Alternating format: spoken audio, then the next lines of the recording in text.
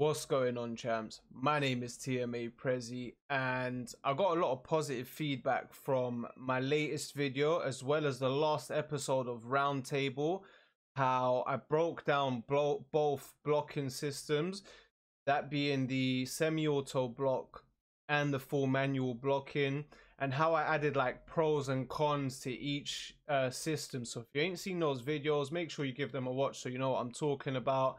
You know, I got a lot of positive feedback saying how much that was a good idea and how much of a game changer that was. So that gave me the initiative to do more videos like that and try and look into more depth of, you know, things that we have been shown with regards to like gameplay footage or stats and things like that. So I'm going to try and keep them coming. This is Game Changer episode 2, combinations and unique styles of fighting. Right, so as we can see here, I've taken a screenshot of the boxer creation stat screen from ESBC's latest gameplay video, and I was taking a look into this because I was talking about combinations and things like that on my stream the other night with regards to fighters actually having their own tendencies, their own styles of fighting to keep the game realistic and making sure everyone is unique to their true styles of fighting as they do in real life when it comes to boxers in the game. So as you can see here, from top to bottom on the left side, we got your health section, and you got your stamina section, your speed, and then on the right you got your defense, strength and heart, right? And you can see, you know, all the punches are under the strength side kind of thing. Then you got your stamina, which is obviously in the stamina section. However, there is one major game-changing stat that I don't see here, which is going to literally separate everyone's boxing styles and keep their styles unique to them and basically entice you to use boxers to how they're supposed to be used. And that crucial game-changing stat is combination.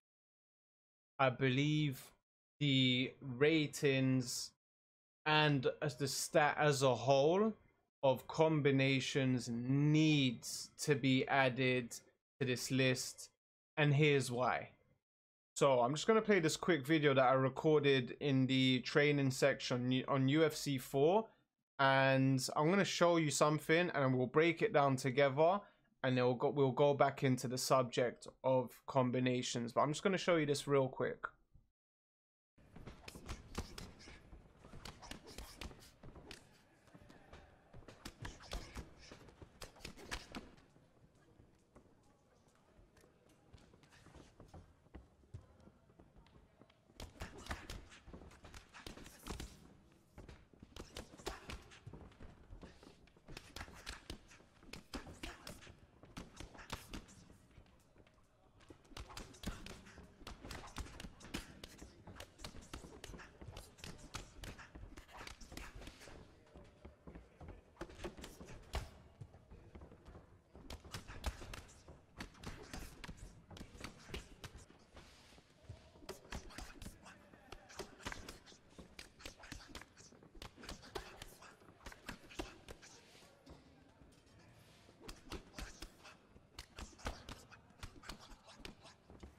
Right, so what we watched there and tried to focus on was mainly that 1-2 left hook straight across combination with all these guys, right? And did you notice any differences with any single fighter at all? And I'm not talking about the punch styles. We all know the punch styles are all kind of the same in this game, but the combinations themselves. So I picked someone like your Jose Aldo, who's a very patient kind of fighter. He'll make you miss, make you pay. Aldo does mix it up sometimes, but mainly to the body, right? He'll mix up his hooks and uppercuts to the body, but when it comes to the head, he'll make you pay, make you miss and make you pay, right? Then you've got Volkanovski, who's someone's like a more of a likes to be on the back foot. Again, make you miss, and make you pay, right? Now Keita is more of a boxer, you know, a boxer. He can come forward and he can go back, and he can kind of mix it up here and there with his styles. Then you got Max Holloway at the end, who we know who's infamous for his coming forward, swinging punches non-stop, and to bring that pressure to you. But didn't you notice every single person there through the combinations more or less the same? I could mix those 4 punches up with literally anyone in the game, and every time I throw that combination, the speed and accuracy will more or less be the same every time I string it together, unless I bring that short-term stamina down to a certain amount before they start slowing down. Maybe it's when it hits the A or the N or something, then the punches will start to slow down before I have to let the stamina bar go up, right? But until it gets there, with most fighters, I can literally string those combination, that 4-punch combination together 3 to 4 times, keeping my speed and keeping my accuracy. That shouldn't be the case with a Jose Aldo, with a Volkanovski or Keita. I mean, those guys shouldn't be throwing that high output and be able to throw that many punches as many times like your Max Holloway. And that is the problem with this game. The fact that you can pick any fighter that you want in this game and use them to throw all the same combinations more or less, keep the speed in between the punches, and accuracy, makes everyone usable as a pressure fighter in this game. Yeah, and blocking, is a massive factor in this game when it comes to, breaking someone's block with 2 or 3 punches. But it's the fact you can keep doing that with your counter punches, with your pot shotters, and keep bringing them forward and throwing the same combinations. And I believe that comes down to not having an actual combination stat. If we had a combination stat, that literally changes everything. Because why? You can implement something within this combination stat that makes people pick the specific fighters for pressure and specific fighters for counter, because people are using counter punches for pressure fighters because they're getting away with this. And here's the breakdown. If you have a combination stat, let's say it's 100, your example, Max Holloway, you can get away with that, right? Let's give someone like Aldo, someone that's a more calculated fighter, someone that's a make you miss, make you pay, take your time and try to land effective strikes and significant strikes rather than volume, right? Let's say Aldo is combinations rating an 84, an 86, right?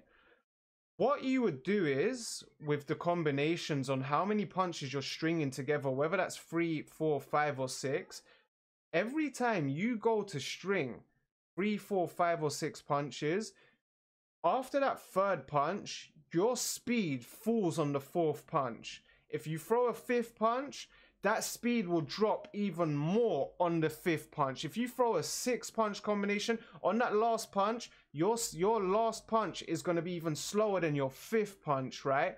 And with that being said, accuracy should play a part as well. Because if you do pick a Jose Aldo or a Volk, that is going to make you think about your output. It's going to make you more timid to throw these 4, 5, 6-punch combinations and rip through somebody's block and keep using these counter punches and patient fighters as pressure fighters, because they won't have the ability to do it. Your speed within your combinations will drop as you're throwing them. Your accuracy will start going off target as well. So that's a way to implement this. And the reason I say combination, because you don't want it to be a stamina based thing, because in boxing you do have pot shotters that have better stamina, or that have some of the best stamina in the game,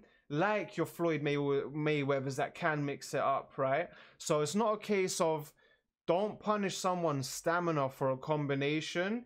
It's just a case of their style. It's their style, because you've got Marcos Maidana that can throw a hella load of punches and he's got great stamina. Then you've got like your Floyd Mayweather that can pot shot and he's got great stamina as well. Or someone that is in ESBC, for example, your Paulie Malignaggi, he was known for having, you know, a good gas tank on him, very durable as well, but he wasn't a high output puncher. He wasn't a high output combination kind of artist. Then you've got your Caleb Plant as well. Caleb Plant, I know he can kind of mix it up, but that's the killer instinct kicking in. Like, he'll mix it up when he sees an opponent hurt or stuck in the corner. He'll come with a flurry here and there, or put in a 4-5 punch, 6 punch combination. But in general, Caleb Plant is a pot shot. He's a make you miss and make you pay kind of fighter with good stamina as well. So it's not a case of, just make someone's stamina drop so they can't throw these kind of combinations. It's the style of fighting. So let's say we was to pick someone like a Paulie Malignaggi. Malignaggi is going to have maybe a 60 rated combination 60 rated ability combination. So that is going to force you to use Malignaggi for like a jab, left hook straight, a 1-2 left hook kind of thing, because you know you can throw those 3 punches before your combination rating takes into play, where it drops on the 4th punch. Your punch might be slightly slower or off target to give someone the frames or the window to kind of counter back or catch you with something punishing for button bashing, for trying to overdo the output on someone that's style that's not made for that. And that is the massive problem with UFC 4. You don't really get, like, the meta is pressure, and the reason being is because you can use any fighter for pressure. You can pick a counter puncher and use them as a pressure fighter, because they don't have that tendency where, this guy is made for like a 2 punches and back out. You can actually use them for how you want, because I believe there isn't anything slowing down your punches in between them other than the stamina. Other than you gassing out, that's all you've got to bank on, is that your speed got deteriorating due to your stamina, but not in the mix of combinations. And when I say speed slowing down, I don't necessarily mean as soon as you throw a 5-6 punch combination, your overall speed takes a hit. No, just in that moment, in the combination itself. If it's someone that's a counter puncher, then on the 3rd punch, you got to be careful, cause that guy's going to get the window to catch you, because your style is counter punching. You're not meant to be throwing 4, 5, 6 punches combination. Your accuracy and speed takes that hit in that moment before you step back and reset, and then you go again. But with this game and lots of games, that's not something that's implemented to get to people to think, right, I've picked a counter fighter, all right, I need to counter fight. They pick counter fighters because some counter fighters have got high power, right? A high power, a high speed. I'm going to use that to pressure fight, which doesn't make any sense. So again, just a quick few examples on each side where it comes to high stamina or good stamina and low output versus high output when it comes to combination punches. You've got your like Floyd Mayweather, your Paulie Malignaggi, and even Sonny Edwards as well. He's a good example. He's someone that's got stamina for days. He can move around for as long as his legs let him, which is, you know, no trouble during a whole fight.